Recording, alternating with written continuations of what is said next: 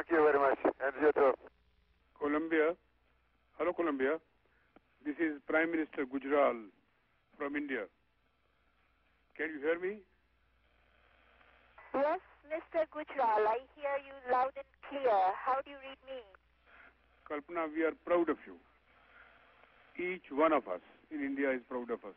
Proud of a person like you who has done such a pioneering work. And particularly the women and youth of India take great deal of pride in seeing what you have done in the space. My hearty congratulations. Thank you, sir. Thank you very much. You know, when I think of you, I think what a long journey you have covered from Karnal to space, long distance. And therefore, when I talk to you, I feel I'm talking to a person who is representing India in the space now. My all good wishes to you.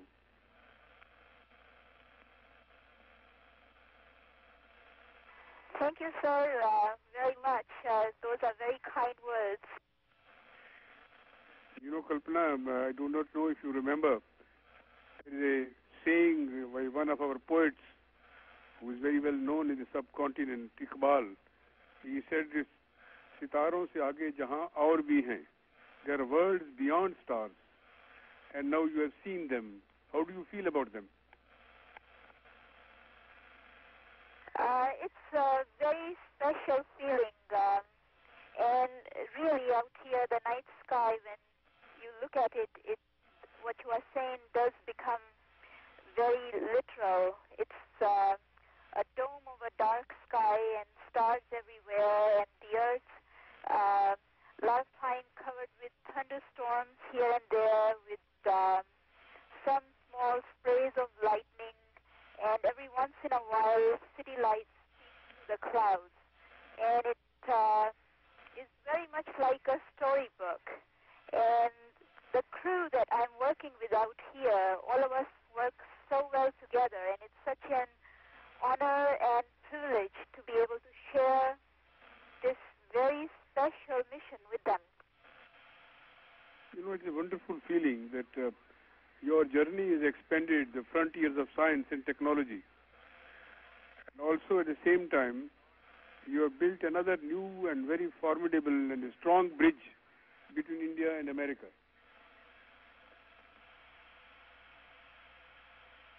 Sir, I'm very glad that I am, if you say so, I'm able to do that. And in orbit, Kalpana, how do you feel without weightlessness? Is it very difficult experience? As you can tell, right now we are doing a burn, and things are just moving all over. I was just moving things out of my way with my legs. Actually, it's not very difficult at all. You get very used to it very fast. Though to go from one place to another, you always end up telling yourself, take it easy, don't try to do very fast, because otherwise you are just tumbling all over. So gently is the way to go. It must be very interesting to sit with colleagues and friends in the same weightlessness. Is it a very interesting experience and friendship that you have formed now? That's very true, sir. On our crew, we have people from very different backgrounds, and we bring a lot of different cultures together, and it's just a lot of fun. It was fun while we trained together, and now in space too.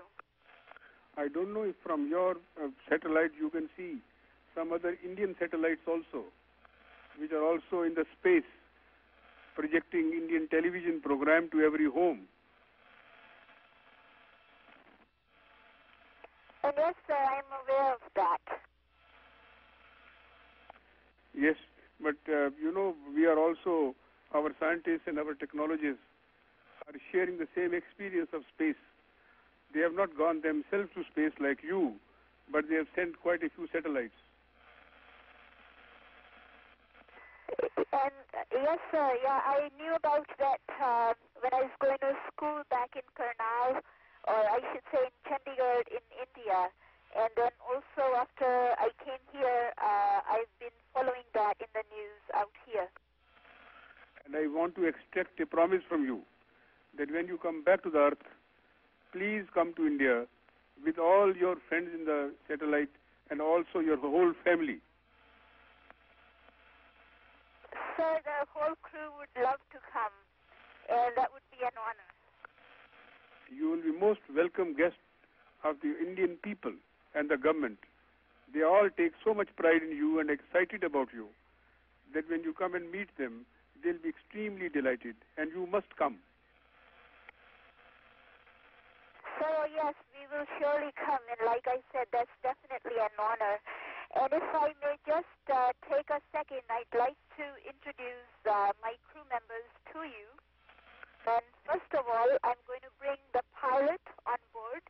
His name is Steve Lindsay, and Steve and I trained together in the class that I came in. Thank you very much, but also kindly convey my invitation to your fellow travelers who are in space with you, the captain and everybody else. For sure, sir. Please, and tell them that this is a very warm and hearty invitation to all of you. I will pass that on, sir. And you know, Kalpana, you come originally, your family came from Karnal. And it was in that area where a famous poet Kalidas was there, who wrote that famous song about swim of the swan. Yes, and I know about that, and that's a very special thing. And you are that swan now swimming in the space. That does sound good. And thank you very much. Once again, my feeling of thanks to you for all that you have performed. You have made all of us proud of you. Thank you, sir. Thank you very much. Thank you for calling us on the orbiter. And if you would just take a second, a couple of days ago, we taped the view of Himalayas from the orbiter, and I'll downlink it to you for a minute or so, and we can be talking while that's happening. Thank you.